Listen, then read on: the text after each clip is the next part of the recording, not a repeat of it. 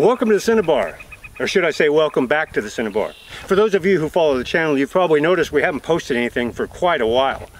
And there's a reason for that. I took in a lot of guns. I thought I had a second gunsmith hired, so I wanted to have enough guns to keep two guys busy, and well, that didn't work out, and the fella didn't show up. So I just been working, trying to get caught up and get some of these guns out that I've got promised to people. So I just haven't had time to come out and shoot. But you know what they say, all work and no play.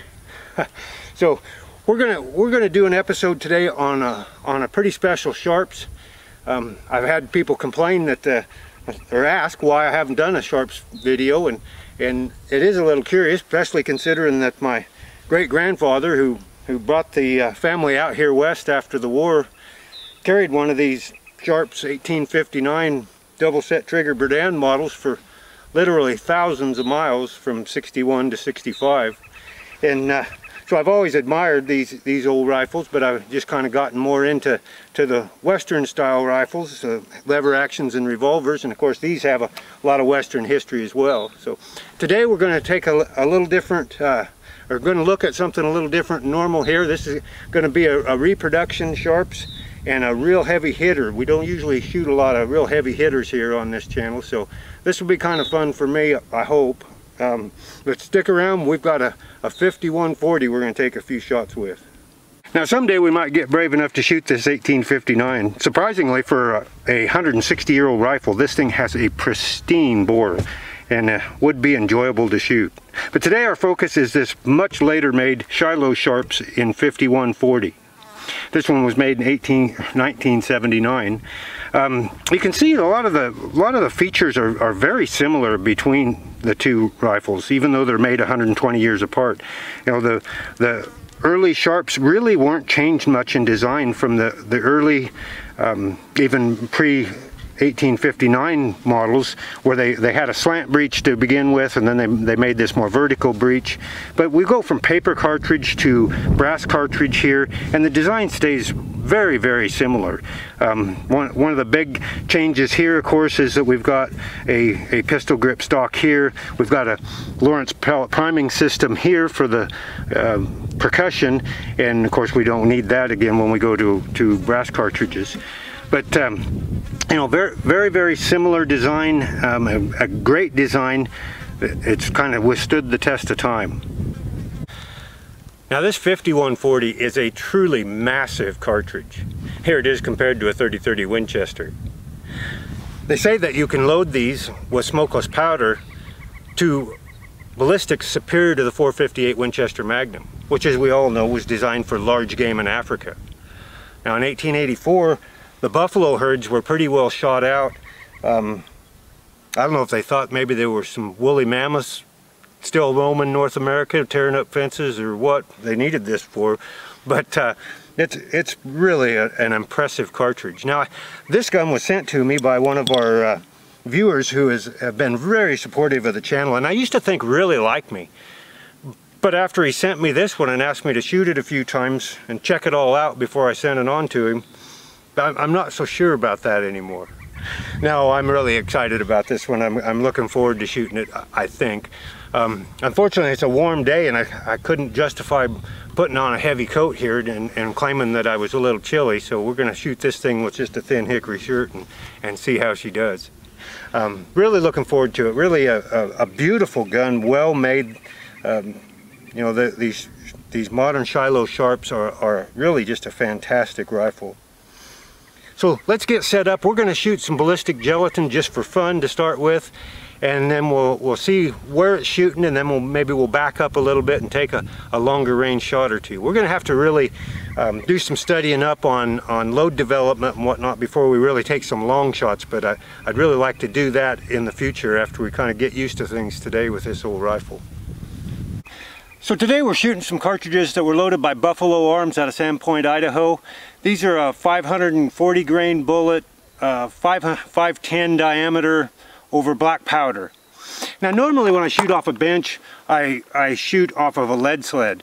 But with something this powerful, I'm a little afraid about breaking stocks. Now I've just finished a stock repair, wrist repair on an 1874 Sharps original, and these things are inletted so much that there just isn't a lot of wood in this wrist. So I would hate to break this wrist test firing this gun for this guy. So while I'd really like to put it in a lead sled and let the sled take up a lot of the recoil, we're going to have to just shoot it off with some sandbags here today.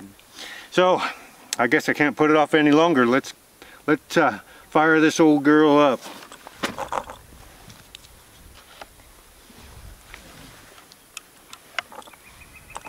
And of course this is a double set trigger.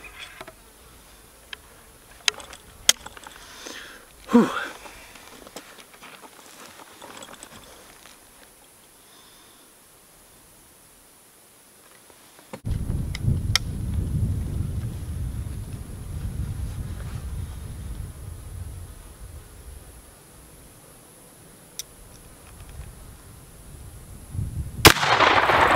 Holy crap! That'll set you back. Well, I guess I should have shot into paper first because I didn't anticipate it shooting that low at 15 yards, but it put a furrow in my little bench here and then ricocheted come right up through that block. So we're going to go back and see maybe that ladder sight on the tang is set up a little bit better and take another shot. No sense in wasting this block with a shot like that. Well, okay, let's try this again. I'm going to flip this ladder sight up here and just see how it compares to the rear sight.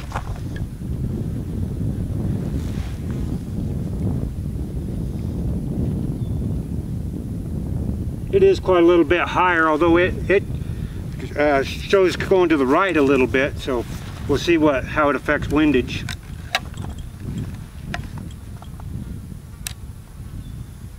Okay, let's pull this thing out of here. Don't see any signs of damage. It does strike the primer a little off center, which is a little odd. Okay, let's do this again.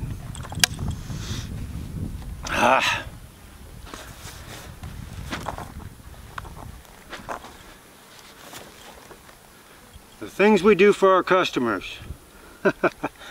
This hat's kind of in the way of that sight. Okay, here we go. This kind of has a hair trigger on a set trigger.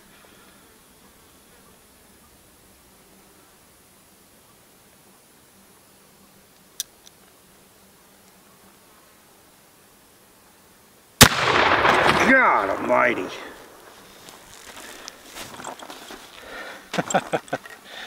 I'm going to be feeling that one tomorrow.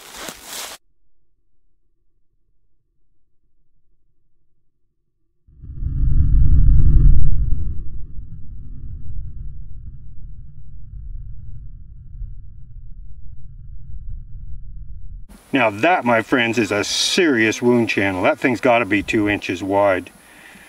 You wouldn't want to be anywhere near the receiving end of that. Now I've shot these ballistics gelatin with other 50 calibers like 50-95 and they bounce around, fall off the side of the stand, but this one just blew it right off of the back side of the stand. And if you look at the that sight that I was using on the tang, the recoil just pushed it right forward. This thing was impressive on both ends of the rifle. Okay, we're back here at about 50 yards now, and we're going to put one on paper just so that if we work up the nerve to come back up here and shoot again and try to get it dialed in pretty well, we kind of know where to start from.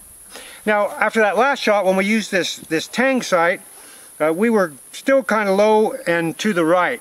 So looking through them, it looks like this rear sight's going to line up a little bit better, and then I don't have to play around with that front sight trying to adjust windage, because there's no windage elevation on this rear sight. So we'll take a shot with this rear sight up, and there's no graduations on this, so it's kind of a little bit of a guessing game. Get our cartridge out here. This time we'll shoot without setting the trigger. Starting to get a little stiff with black powder fouling. Okay, deep breath.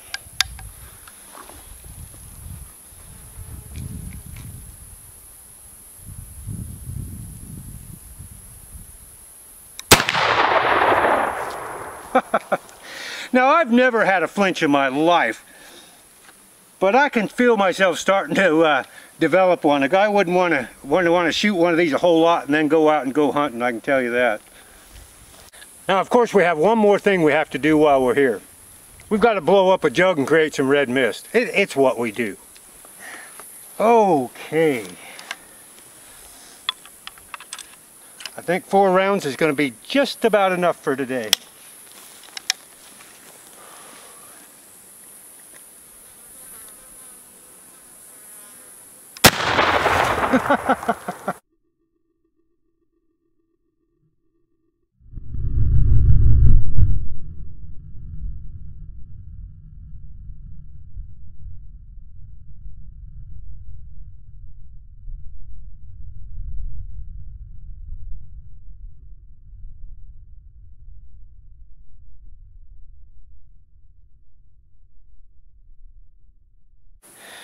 Now, Sharps 5140, that will blow the lungs clean outside the human body.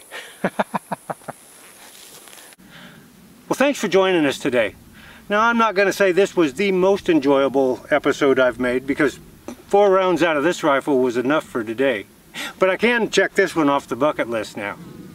Now, I hope to have some more consistent episodes coming up here shortly.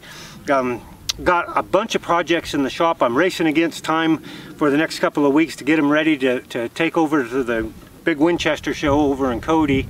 Some of them to put on my table, some of them to sell, some of them to deliver. So we've got several of those that we're going to have to bring out here and test fire as well. So after my shoulders had sufficient time to recover, we'll have a few more guns up here and make a few more episodes. Some pretty interesting things in the shop right now, so keep an eye out for those episodes. So until next time, happy trails from the Cinnabar.